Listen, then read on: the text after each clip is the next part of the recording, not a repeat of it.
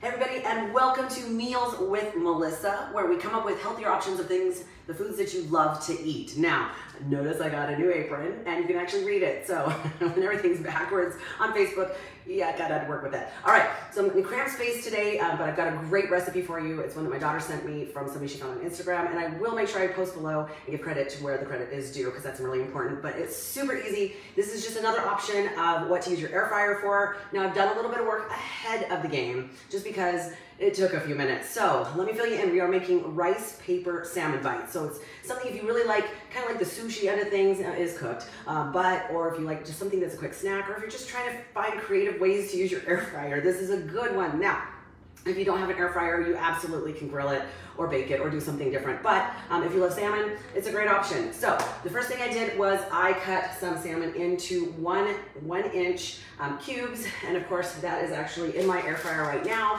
It's already cooked at 350 for about 12 minutes. You don't even really need to flip it. But I did cook it on my favorite tool, which is a parchment paper, because it's really easy to clean up and easy to work with. So 12 minutes, 350 degrees in your air fryer. You might want to watch it a little bit, just make sure that it doesn't overcook. Now, I actually utilize these rice paper. They're actually made of pea protein, but I used these for quite a while. Now they're really hard to find. I used to get them at Yolks, but now I had to order them on Amazon, and they're a little more expensive. But if you're using them just for something fun once in a while, then it's not too bad. But they're noragami. Make sure I get this egg wraps with pea protein, and they're great. They're super easy to use. They're really low calorie. For one, it's 20 calories, really low carb, so it makes it super easy. And if you're keto, it's still a great option. Okay, so I actually wet one down just to make it a little more pliable. Now on top of that, I'm gonna add a little bit of sliced avocado, because of course avocado is good in everything. It's a very healthy fat. So just an excellent option to get your healthy fats. To that, now I know that some people are into cucumber, but it does give this a good crisp crunch. So we're gonna add a little bit of sliced cucumber to the top of that. And then on top of that, I'm gonna add my salmon. Now, again, I've cut it in 1 square inch chunks, but I also have a couple of flat pieces, so I'm just gonna use those really quick today. Again, don't overcook it, because otherwise it's not gonna taste good. And I'm going to wrap that up. Now, it's important that you get the wrap wet, or it's not gonna be pliable. You're not gonna be able to fold it and tuck it and be able to fry it here, like we're going to here in a second. All right, so I've got that. I'm gonna fold it all over, make it a little square, and it is ready to go. All right, now on the stove, I have a pan heating with some olive oil. Now, I actually would prefer to use avocado or macadamia nut oil, but I don't currently have any of that. I'm using what I have, which is the olive oil.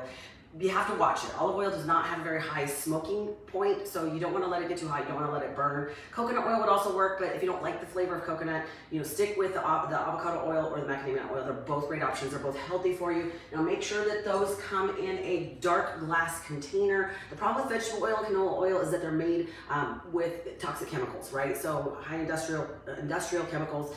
These should be cold pressed and stored in a dark bottle out of the light, right? You don't want it to go rancid. So I put a little bit of that in my pan.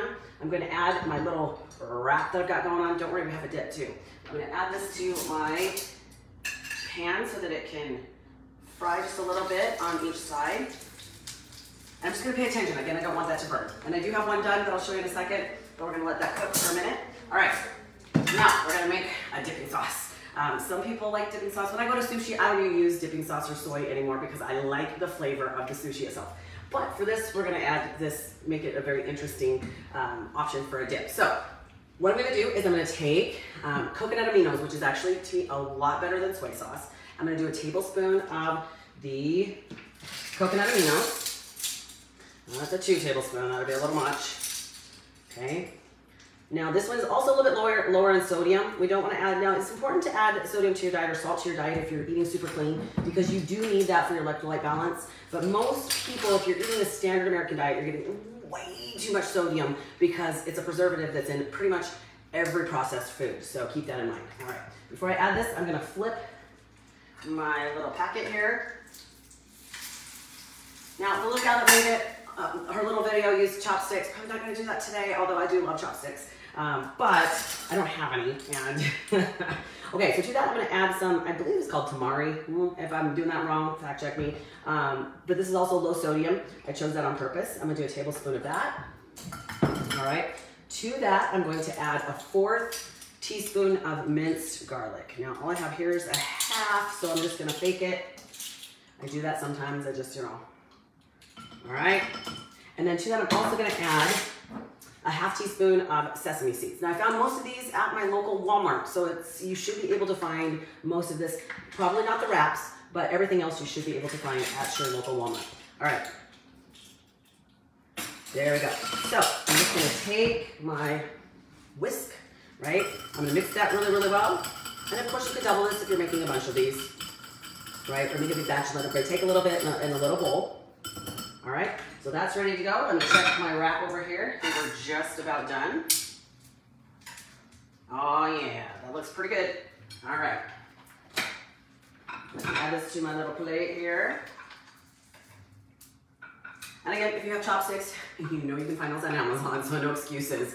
If you want some chopsticks, you can make it somewhat, a great cuisine with that. Totally your choice, but again, something fun. I'm always looking for something different that's healthy because there's so much garbage out there. Guys, it's actually getting to the point where fast food is just as expensive or more expensive than good, healthy, nutritious options. So why would you not choose something that makes you happier and healthier? Yeah, I know that stuff tastes good, but so does this. That's the best part, is you can have great tasting, healthy food. So stay tuned. I will put the recipe down below if you're on YouTube. Be sure to check out the rest of my YouTube videos on Fillmore Fitness, because the goal is to eat as well as you possibly can to be optimal. So have a great day, you guys, and until next time, that's Meals with Melissa. Bye now.